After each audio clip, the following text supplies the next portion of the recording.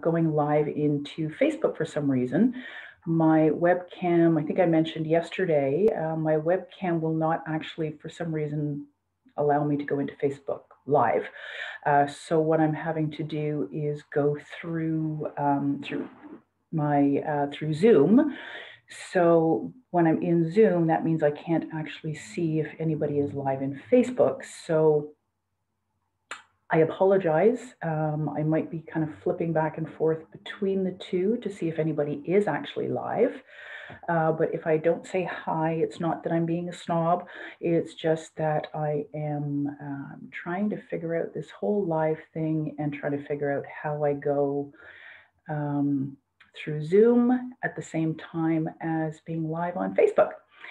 So let's just get started here. So as I say, welcome everybody. Welcome to today's live.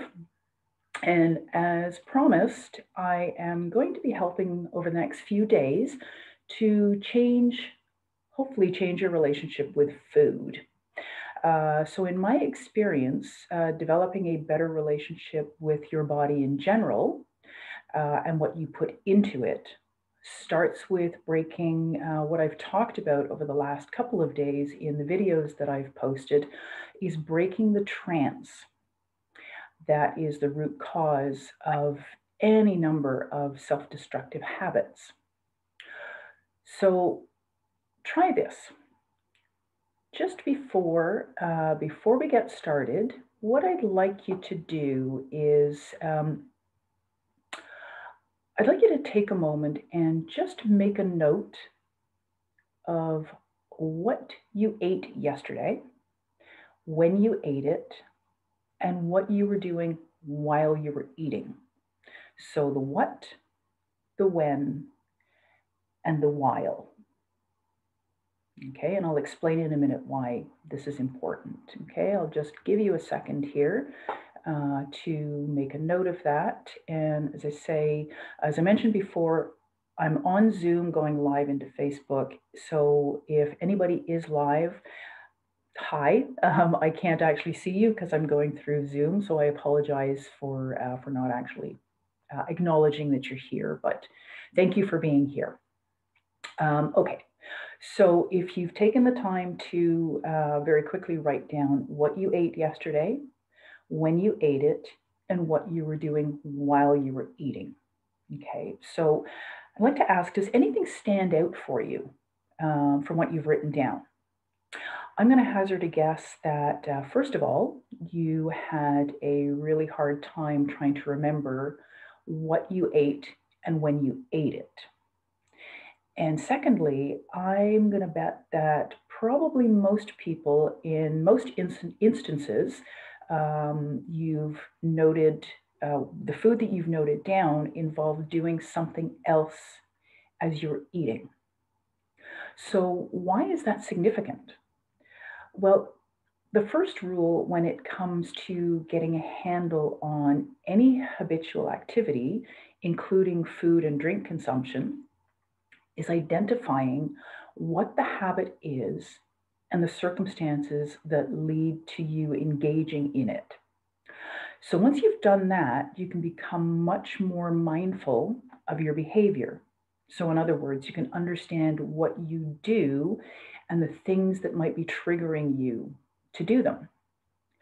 So over the years in my hypnotherapy practice, I've had so many clients visit me for help with all sorts of issues, and food and struggling to release weight has been consistently top of the list. And I think this is because being bigger than you're comfortable being has such a major impact on people's lives. From your self-confidence, your self-image, right through to people's health and the ability to enjoy the things in life that bring joy. And without exception, such problems do not actually lie in food at all. So they tend to stem from an unhelpful mindset and the accompanying rituals, which lead to people eating the wrong things, or maybe you're eating too much of the right things, or not exercising enough. Um, and with insufficient awareness of the damage that is being done to our bodies. Most clients have tried 2 or 3 traditional diets and have seen their weight yo yo up and down, back and forward for years as a consequence, but have never actually achieved lasting success. Um, and I found myself asking, so you've done these diets, so why are these clients still overweight? And I realized that if the many fad diets out there actually worked, um, people without a doubt would be the shape that they wanted to be, the shape and size that they wanted to be. Yet most people have repeatedly experimented with the latest craze, releasing the weight, dropping the pounds, only to put them back on again. So the question is, what's going wrong? So I want to just talk a little bit about our bodies. So when we're born, we have this inbuilt survival mechanism, and it's as simple as can be. Our stomach, when we're hungry, sends a signal to the brain that we need food. And as a baby, we cry, we get fed, and once we're satisfied, we just stop eating. We're programmed from the very get go to only take in what the body actually needs. And the body knows best what it needs to thrive and survive. So, unfortunately, what happens is as we get older, our brain gets more involved and we start becoming conditioned by our environment, developing associations with food, whether they're good or bad associations. So, for example, one thing that often happens is if parents give candies or treats as a reward to make us feel better as a child, that creates a link in our brain between sugar and comfort. And how many of us, myself included, were told as a child to clear your plate? If you don't eat your meat, how can you get any pudding, right? Just like that song. But that's what we were told as children, clear your plate. If you don't eat what's on your plate, you can't have dessert. So that kind of creates these new pathways that tell us to ignore what our body is telling us and to listen to what we're being told. So that's just one example of how natural instinct about um, when we've had enough and to stop eating gets clouded by conditioning. So, similarly, being deprived as a child for whatever reason can lead to binge eating tendencies later in life once those restrictions are taken away. I actually had a client who told me that as a child, she was not allowed to eat anything sweet, right? She wasn't allowed any chocolate, any cake, any cookies. And as soon as she was able to afford to go out and buy stuff for herself, she went crazy. She just binged on all the chocolate, all the cookies, all the cakes. And that then formed that new habit for her because she had been deprived as a child, and now all of a sudden she could afford to buy these things herself, and she just created that habit. So, in my experience, there are several reasons why diets just don't work, but the fundamental one is these kinds of connections that I've just talked about. Because diets only address the physical results of our overindulgence, and they don't actually change how we think, and they don't address the real problem that's going on. So, wonder diets, crash plans, there's a plethora of number counting diets out there, color combinations, protein only, fat only, sugar free, fasting. And Most of my clients have tried some form or other of these fad diets, and they've always been dissatisfied with the results.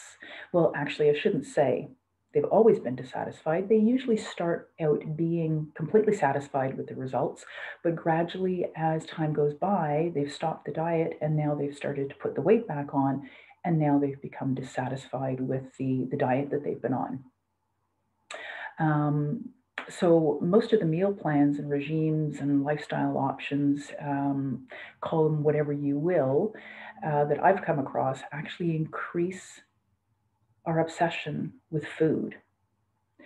And it's, let's face it, it's easy to cheat the system, right? So if you go for weekly weigh-ins, for example, how many people have actually cheated the system by not eating or drinking anything for hours before going for the weigh-in, just so that they can dupe the scales, right?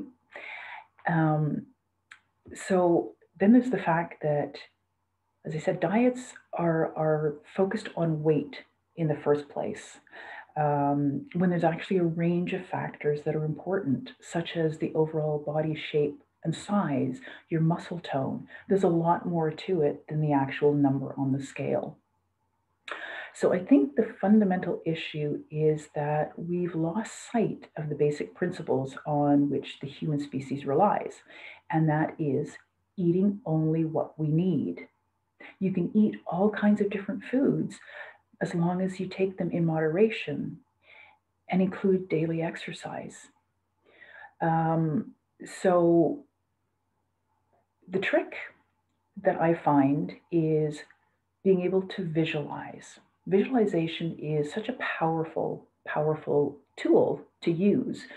Athletes use visualization, right? So, how many times do you hear about top athletes that spend so much time kind of meditating and focusing on running through whatever it is, right? Whether it's, I think it was Shaquille O'Neal, who would actually spend time just focusing on imagining how the game was going to go, taking those shots and always getting the shots. So being able to visualize what you want can be very, very powerful. So being able to visualize the shape and size that you want to be, as well as why. So, why is it that you want to be that shape or size? Concentrating on the positive things that looking different are going to enable you to do makes such a huge difference. And whether that is being able to play with your grandkids, walk them to school, pick them up from school, complete a life challenge. Maybe you've always wanted to run a marathon, but you haven't been able to because of your weight. Um, or just being able to get to the top of the stairs without being out of breath.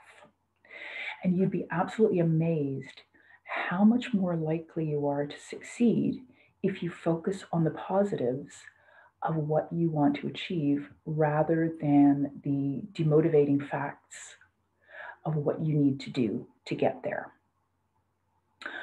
So I'd like to offer, I have a very simple workbook that if you are interested in receiving it, it's to help you learn how to visualize better. Um, so if you would like a copy of this simple workbook, you can either comment in the comments below, just say, see myself slim, or you can send me a private message, let me know that you are interested in receiving it, and I will make sure that I send it to you. And in the meantime, I hope you have a wonderful day. I will be back tomorrow live again at noon, where I will be helping you to identify the type of eater that you are. We all have a certain type of eating, so I will be helping you to identify what your eating style is. Have a great day, everybody. And once again, just comment in the comments below if you would like to receive the workbook, and I will see you tomorrow. Have a great day. Bye for now.